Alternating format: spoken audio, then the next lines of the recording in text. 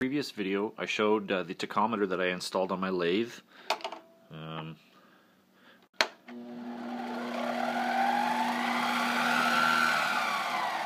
the front panel, just a cheap eBay thing, and a viewer, Hank US 253, asked me to make a video on how I mounted the sensor and the magnet. So on the gear change box, let me just move around to the back side of the lathe here.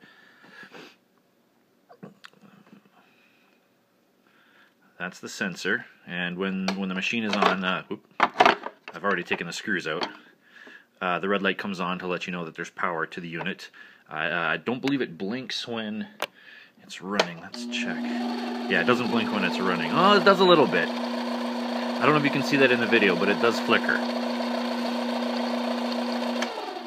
So I just drilled a hole through the plastic and mounted that in. I'll take this off and show you. So it's just mounted right there. And the magnet, I didn't use the magnet that was included because it was really a lot shorter and weaker than I had expected it to be. So I just used this. It's just a neodymium 1/4 inch magnet. Oops. And I didn't even glue it on. It's just stuck on by its own magnetic power right to the spindle there. And yeah, it hasn't budged at all. Works great. I passed the wire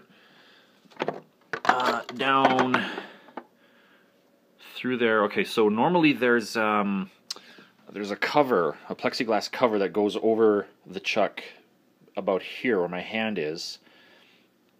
I have removed that because I've got a 5-inch chuck, and the plexiglass cover would interfere with the chuck's rotation. And attached to that cover on the back side here is normally a switch. Focus. There we go. A switch that lets the lathe know when that cover is down, and it's basically a safety interlock.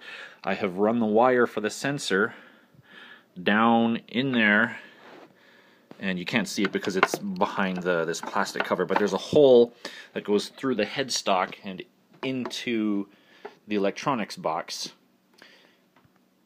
And inside there I have the electronics for the sensor, and actually just a 12-volt adapter to power everything.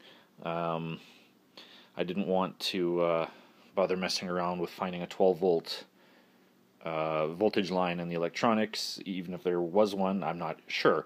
So I just crammed a little 12-volt wall wart in there. It doesn't have to be a lot of power. I think the one I used was 250 milliamps or something, which is way more than you would ever need, because all it does is display some numbers, and it's a small sensor, so there's not a lot of power.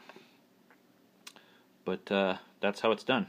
If you have any more questions, feel free to let me know, either in a comment or a private message, and I'll try and answer them. Thanks for watching.